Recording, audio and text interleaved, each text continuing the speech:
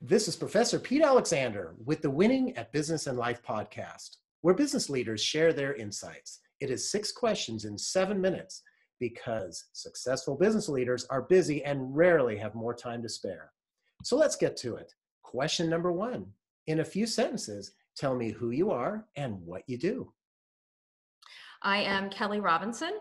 First and foremost, I am a daughter to a father with 4 kids. He coached us all in various sports. He never missed a game, a meet, or a competition. Second, I'm a mother to a very caring, kind, big-hearted 10-year-old boy with a big personality. And a partner to one of the most loving men I know. He's also an entrepreneur, and we are both navigating the single parent world to get today together. Wonderful. Question number 2. What's the best thing about working in your industry? My industry in the recruiting world is amazing because I get to meet so many different people from different walks of life. Candidates, clients, networking partners. I also get to learn about so many different jobs and industries, environments, geographies, cultures, etc. It's amazing. That's great. Question number 3. I hear that from other business leaders that staying in a good work-life balance for them and their team members is a challenge. What are your thoughts? So probably about 3 years ago, my father became very sick. And so I was 24/7 working all the time, but trying to go see him almost every day for about 10 months through the process. And after he passed, it was very clear to me that I needed to take some more time for myself and for my son. And so I decided to do that. I started working out, eating healthy, and I decided that I was going to put my kid on the bus every day, and I was going to pick him up every day. So I wasn't going to put him in the before and after school program anymore. And I feel better. I lost about 25 pounds. I get more time with my son, and I schedule work around my family. Sounds like you definitely have everything well handled. I try. It doesn't always work, but I try. We do the best we can. That's right. Question number 4. What other successful business leaders like yourself should be on my podcast? So there's a few. There's actually a lot, but there's 3 that I would mention. So first is my friend Ira Bowman. So he built a nonprofit called Project Help You Grow. It's basically a job board of sorts, and it connects companies and job seekers, and it's free to post a job and free to post your resume. It's amazing. He also has a coaching business that's all around LinkedIn coaching. It's called Bowman Coaching. And lastly, he actually does have a day job as well that he goes to every day for a company called ARC in LA, and he sells graphics, print, and printer equipment. Go ahead. Sorry.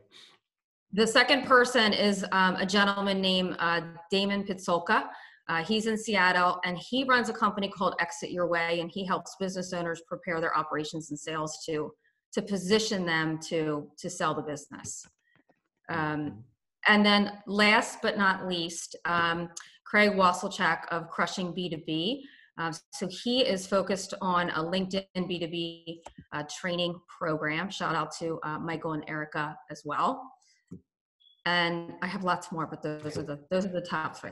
Those are awesome. In fact, Damon's already scheduled on the podcast. He and I are connected, so appreciate the other 2.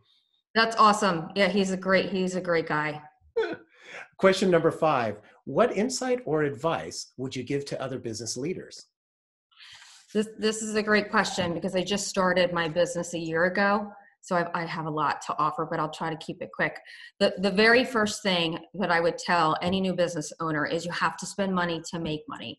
You have to invest in your business, outsource things that can easily be outsourced, delegate them. Sometimes you can hire people for a low hourly fee to do things that's not worth your time so that you can focus on your core business. Entrepreneurs just get so stuck in the nitty-gritty, and that becomes an issue with their business. Excellent. That's excellent advice. And question number 6, tell me about your first job. So my first job was actually the YMCA when I was 16 at the outdoor pool, but my real first job was in 1998. I was right out of school and I was completely lost. No one goes to school to be a recruiter ever. And I said to my parents, I don't know what to do. And my dad said, why don't you call this company? What they do is they hire employees for our company. And I went and interviewed, and the recruiter said, you should be a recruiter. And I Oh. said, okay, I'll try it. And she had a company for me to go to. And I ended up staying there for 6 years. I learned so much. And honestly, if I had known the significance of that interview and that first job then, I would have stayed in touch with that recruiter, but I didn't. But if she didn't put me in that job, I wouldn't be where I am today. Wow, it's a great story. Interesting how that all kind of evolved for you. Yes, yes. So, Kelly, how do people get to find you? So they can find me right on LinkedIn. I'm a big fan of LinkedIn. It's Kelly Robinson with Pana Nose. They can visit my website at www.pananose.com. And I have right on my site, there's a way to schedule a call directly with me right on my calendar if anyone wants to chat. That's perfect. Well, I appreciate you being on the show. This is Professor Pete Alexander with the Winning at Business and Life podcast. For more insights and ideas, go to linkedin.com and search for the Winning at Business and Life podcast. Thanks for listening.